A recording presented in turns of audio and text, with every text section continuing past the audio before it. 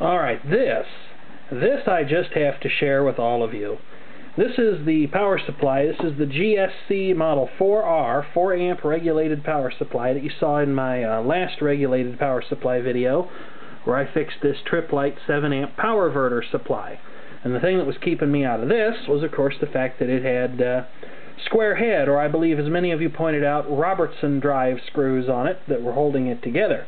Now, interestingly, I told all of you that I didn't know where this thing was made, and unfortunately I lied to you, because right down here underneath the power switch it very plainly states Made in USA.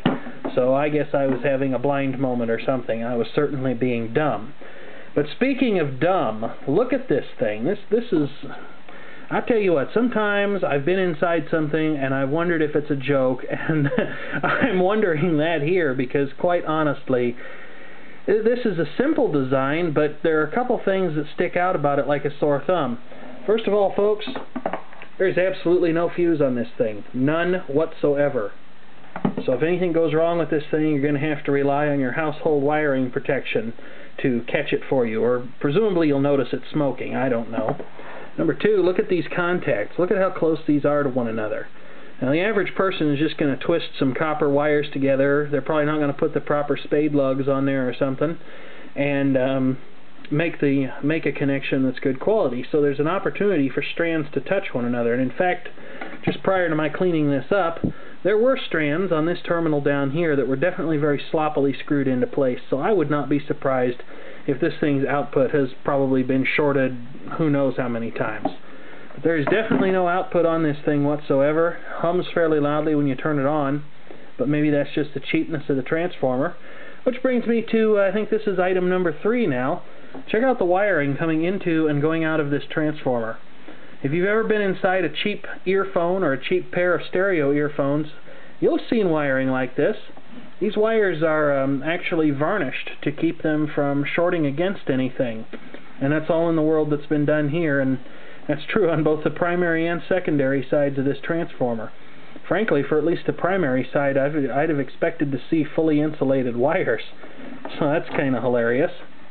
Item number 4, this right here, this component, was touching the body of this big capacitor. Now, it looks to be insulated with some kind of plastic wrap, so I'm not sure that makes much of a difference, but I definitely got that so it's no longer touching anything.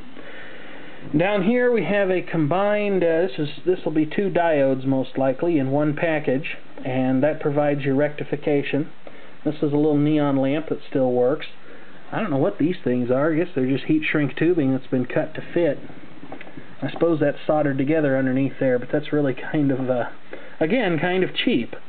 And there is no regulator IC in this. There's just the rectifier, the capacitor, a couple other pieces, and then this transistor, this power transistor back here, which is a Motorola 2N6576, dated the 52nd week of 1981. So this was probably sold sometime in 1982, early 1982. Unfortunately, not later 1982, because later in 1982 a really good thing happened. But I digress. Got the power switch on the front here, just like you'd expect to have.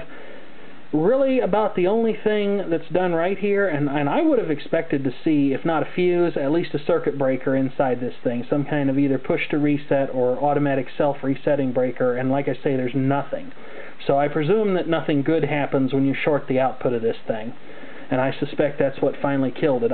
My guess is that either one or both of those diodes have failed, or this transistor's been zorched by having the output shorted. I don't think the transformer's bad, but I don't know. I haven't done anything other than take the cover off of it right now. They did do one thing right. I will give them this. The transistor is actually socketed. It's kind of a crude arrangement on this little, I would guess that's a phenolic wafer there.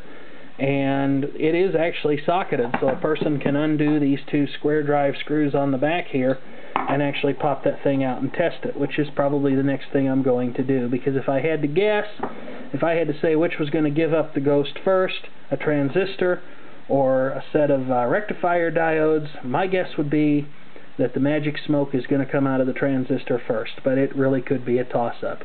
Anyway, I just thought the design of this thing was too simple. Hilarious, in other words. I'm not sure what the designers were thinking, but I thought I'd share it with you.